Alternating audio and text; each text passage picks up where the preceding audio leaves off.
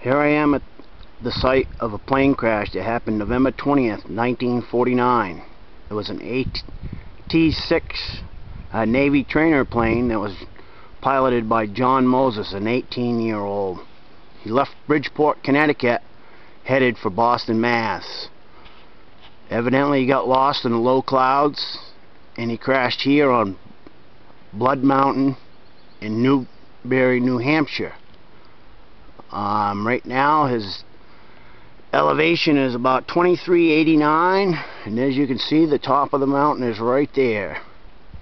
Probably missed clearing it by about 100 feet in elevation.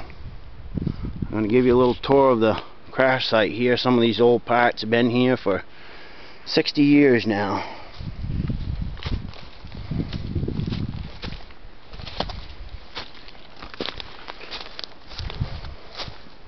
As you can see, it's very steep terrain in here.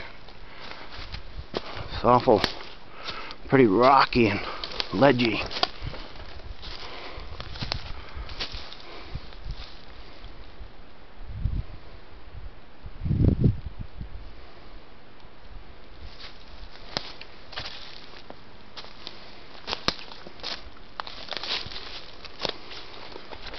Of course, you can see some people would probably salvage some parts off this plane, but the landowners, Don and Andy Clifford, have asked people not to take souvenirs from the site.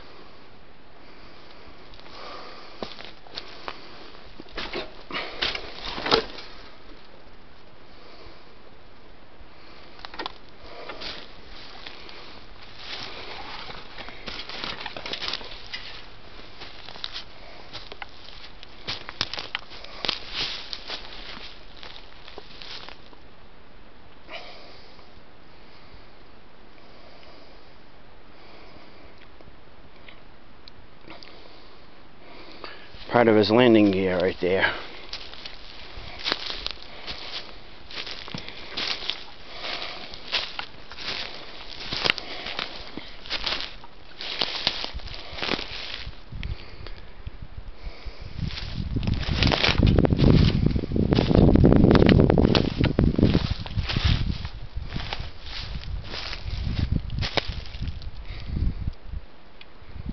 The crash site was not actually found until the following day, on a Monday, by Harold Bunker, who was the manager of Newport Airport. That's about 5 miles from here. Him and a state trooper took off the next morning about 6:30 a.m. At about 6:38 a.m. is when they spotted the wreckage. That following night, Conservation Officer Jesse Scott, some of the eyewitnesses sort of say to the crash they heard a loud boom and seen a fireball in the sky. Hiked up the other side of the mountain, but actually there were 2 ridges away from this crash site. There was a newspaper reporter and a state trooper that spent the night in the woods. They were led to this site the following morning by Mr. Bunker and a state trooper that was in his plane when they took off from Newport Airport.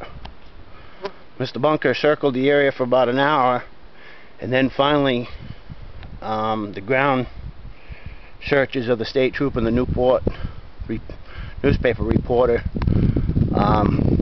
came to the site. Then the other search party teams came in.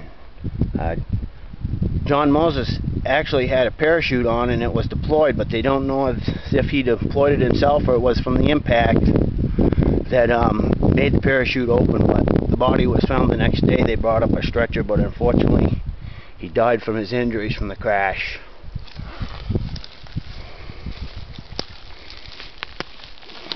We'll hike up a little bit up here because the crankshaft of the motor and all that is up here higher on the hill. The motor was thrown approximately 150 feet forward of the fuselage.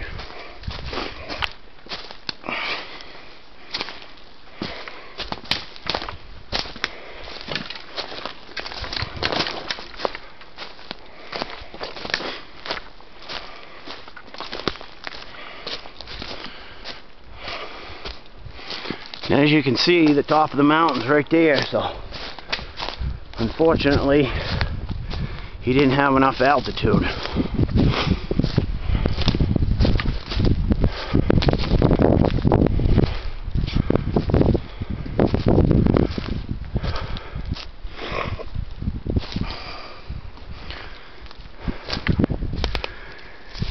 And here's the crankshaft off the engine. As you can see, it's pretty well rusted, and looks like more than likely possibly some people took some souvenirs, which hopefully they respect the site and do not take any more.